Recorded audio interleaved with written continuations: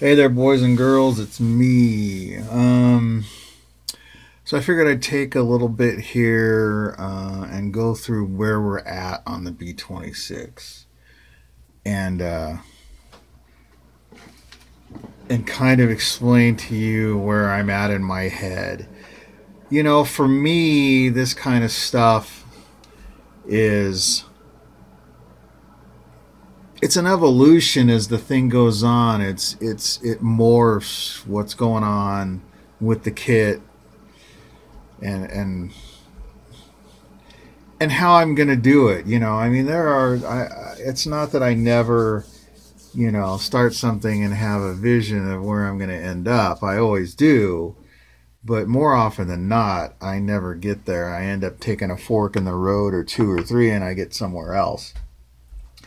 And that's fine, right? I mean, there's no problem with that.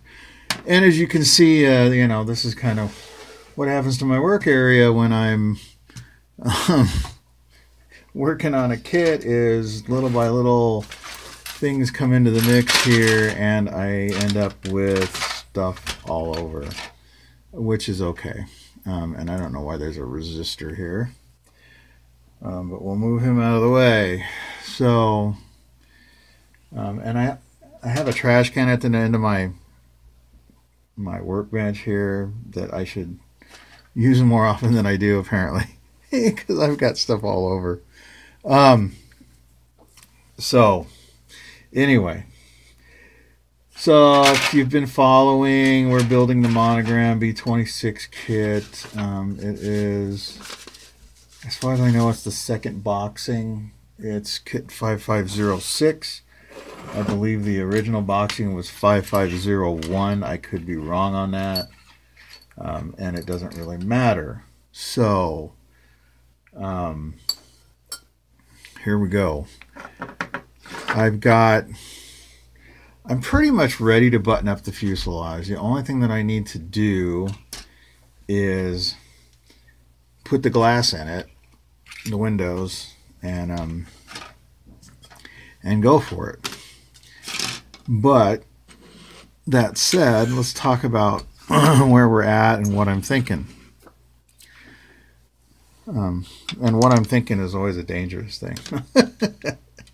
So here, let's look at let me show you the fuselage here. Oh, that's not going to work, is it? Let me see if I can get this light out this way a little bit better. How's that? That's better, huh? So as you can see, we talked about this is, I believe this is field drab. No, it's not. It's, sorry, I'm moving the camera. No, that's for my Japanese stuff. Well, it's probably in the other room where the compressor and stuff is. I want to say it's field green or something like that. Anyway, it's a green. Yeah, and you want a dark green. You don't want like an olive brown or a brown, or you want it to be a green. Well, I mean, you want it to be whatever you want it to be, but so I went with green. And then I airbrushed flat black, and then this is Ace hardware, aluminum, black again, and the green again with some I did try some pre-shading in here, but a lot of it got, well, in the green areas anyway, but a lot of it got trashed, got got covered up. The black areas are because there's no detail in there. And this in here is going to be interesting because this is where I'm going to have to put the weight in to get it to sit on its gear. So here's the other side. All the same idea. I didn't get too crazy on painting anything. It's really hard to see in here with this canopy on. I mean, it's a pretty open canopy, but there's not much to see. So as you can see, there's these bulkheads here. Allows me to put weight. I can put quite a bit of weight in here. What's probably going to be an interesting thing to solve is how to put that weight in there and get it set.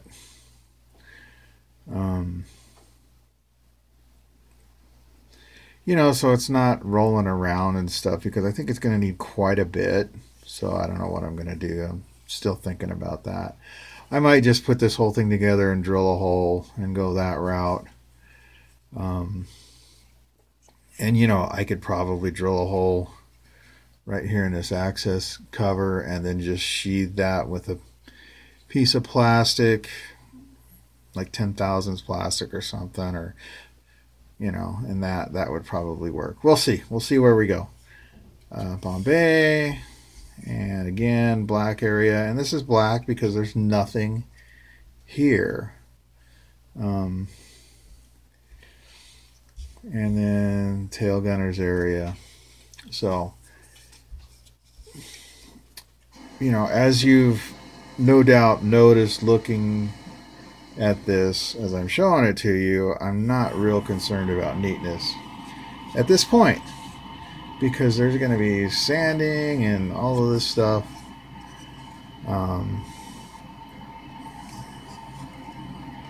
And it'll all get taken care of in the wash somehow. You know, these windows, like I said, that's what I'm contemplating on having to do now, and how to mask the turret.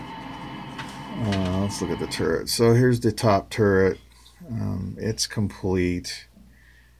It just needs, the guns got glued into position, which is fine. But that means I can't move them out of the way to mask them. So I'm gonna have to figure out how to deal with this. Okay, so let's look at the wings here. So the wings, you know, again, I sprayed the wheel well areas with that aluminum. I did have an issue here with the wings. I mean, they went together really well. You can see there's no seams to speak of. There is in there where the landing lights go on both wings are like that. There's that gap in there. I'll figure that out. But you know, I still need to do a little bit of more sanding on here, but this looks pretty good. And you know, the same story over here. There's still some more sanding to do. As you can see, you see that warp right there? Now, I'm not sure if this is self-induced or what, but if you look at this wingtip, let it focus there.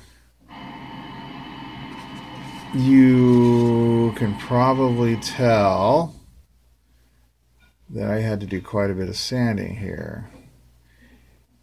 Somehow I ended up with a misalignment on this wingtip. I have no idea how. And it was, you know, pretty severe. It was, oh, I don't know, you know, maybe like 50 thousandths or 100 thousandths or something. It wasn't like an eighth of an inch, but it was pretty significant. So I had to sand all that back and whatnot, and kind of make it match up, and you know, so it's like I dealt with it. What are you gonna do? And I know, you know, I was talking to my son Malachi about it, and I mean, we've pretty much come to the conclusion that this is dark plastic, and even though I got plenty of light in here, I'm getting older, and I couldn't see it when I was clamping it and stuff. You know, either that or I just missed it, which would be the nice thing to think, but I think the reality is I can't see that well anymore. So anyway, yeah. Well, another thing. So what happened with that is, so what that ends up doing is throwing the alignment off on the nacelles.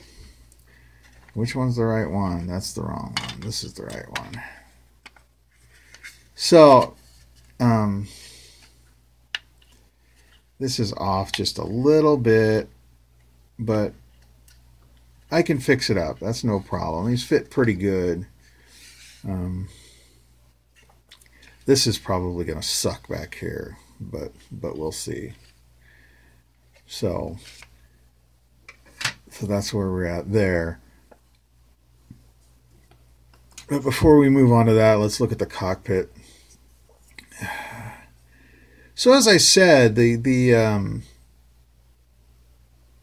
know, you can see pretty well into the nose. I should have sheathed that right there, but I didn't think about it. You know, this right here, the console pedestal. I should have put a piece of plastic on there. I didn't think about it. And you could run cables and all that stuff to here, but I'm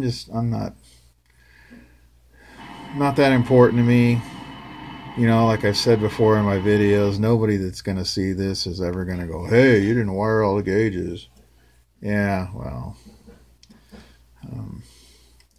And this is really, this looks complicated. And, you know, you see all this stuff. Nobody's ever going to see that stuff, so I don't worry about it. But, you know, you got a dimple here. You got, I don't know if these are punch-out marks or what. That's a punch-out mark. Nobody's going to see that stuff, so don't worry about it. This is basically, I painted it black, right? To me, a black. Then I came in with, I think I did the yellow, and then I did the green, and I dry brushed everything with gray, and came back and touched up the green, and then I came back and did the access doors and the belt buckles. And again, I went out of the lines here on this belt buckle a little bit. It's fine. No big deal. I could put some color in that lens there on that Norden bomb sight, but you know, there again, nobody's going to see it. So we'll see. So the underside here, this is the gear bay. And this is an example. So here's the deal on this. This and these engine fronts and these nacelles, you know, the engine bays and the nacelles and these tires, wheels, I mean, the gear struts. I brush painted all of this stuff. And I'm not, you know, I'm not an artist. This isn't rocket science. You know, it just cracks me up when you get these just guys that are just crazy adamant about, oh, you know, you can't brush because brushing just never looks good and this and that and the other thing. And that's a bunch of horse pucky. Sure, it looks like crap if you either don't know what you're doing or you don't want to spend the time doing it right, but you just got to learn to thin your paint. And sure, is there some strokes in here? Yeah. But it's a wheel well. It's going to get weathered. It's not a big deal.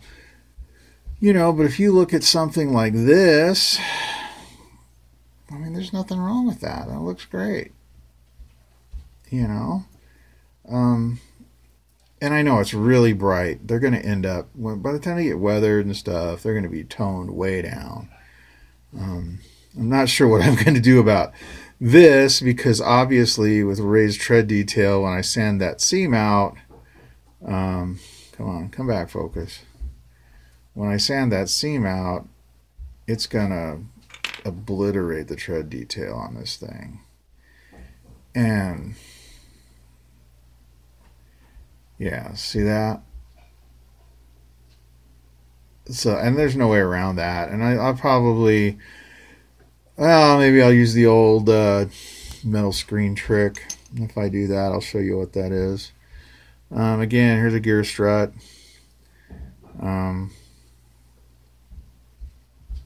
You know, yeah, it's bright chrome. I'll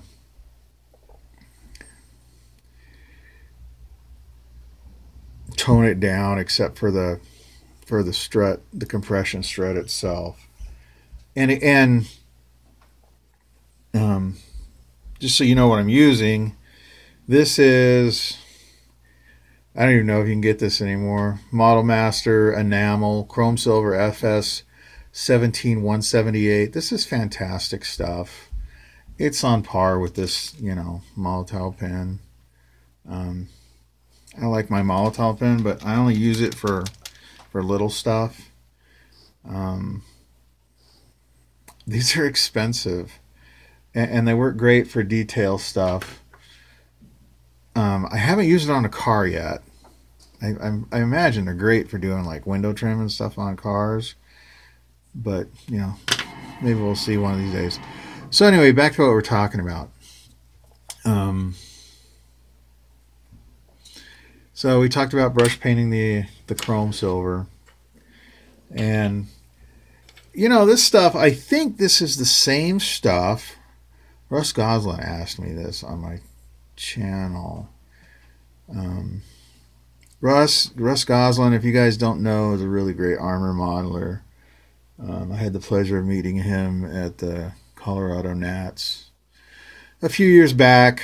Nice guy. Check out his stuff. And I think his channel is just called Russell Gosselin. I could look it up, but you know how to search, so go for it. So anyway, you know, I think this is the same exact thing that's in the square bottle that they've been selling since I was, well, for a long time, since, you know, at least the 70s. And you know, I think it's one of those things where it's like, if it's not broke, don't fix it. The stuff is fantastic. If you haven't tried it, try it.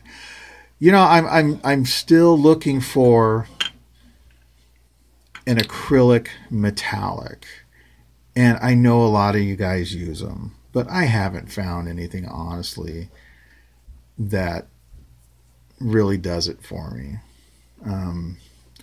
I like the Alclad stuff. Testor's Metalizer I used years ago. It was okay.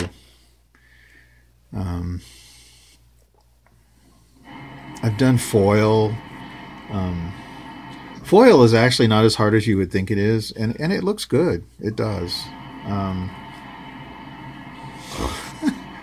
Sorry about the background noise. My wife must be like going crazy on cleaning or something. So yeah, you know, if I'm trying to think, one of our club members did a Hobby Boss 101 kit and did, I think he used the AK stuff, and it looked pretty good, but you know, it's not, in my eyes, it doesn't have the gloss, the shininess that it should. It doesn't look like just like silver paint, but what am I trying to say? It looks metallic, but it looks subdued to me. Anyway, enough of that. These are the nacelles. This, in my opinion, is the worst part of this kit. As you can see, this panel and this panel are separate from the cowling itself. And when you put it all together and try and, you know, I concentrated on lining up the front here and trying to keep these level, because it's just not, just wasn't working very good. Is this usable? Yeah. I could fix it up and see, and it really wouldn't be that hard. But there is a set of resin replacements with replacement engines available for like $8 from a guy on eBay, and he's got a couple other things I want to try. Excuse me, and so I'm thinking about getting those. And if I do that, that'll stall this build out big time. But that's okay because I'll have to wait a week for them. But again, this is the Model Master Chrome Silver. And the plan with these is, let me tell you why there's so much Chrome Silver. So, no matter how little bit of paint you put in your on your palette, by the time you thin it out, you always end up with more than you're going to need for what you're doing. So, and I'm not going to let it go to waste. So I just start grabbing things that might need a silver base and paint them. So that's how I ended up with all this Chrome Silver all over the place. So anyway, the plan with these is, and this is pretty typical of the way I do engines, the silver, I'll come in, I'll do the gray, then I'll come in, I'll do black for the magnetos and stuff, and I'll do the black on this plate back here. And once that's all dried and whatnot, I'll flat coat it, and then I'll do a black or a dark gray wash on it to bring out the detail, the cylinder, the fins, and whatnot. And that'll be it, and then they get stuff back in here, and they're far enough back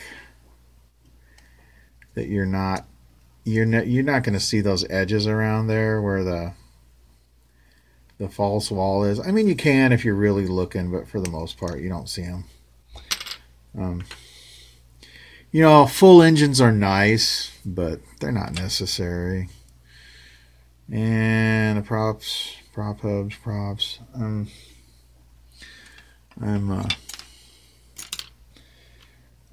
I still got to clean up the edges on those and whatnot. So that's where we're at. And so, like I said, now is my big challenge is figuring out what to do with all these windows in the fuselage, and whether I want to close the doors here.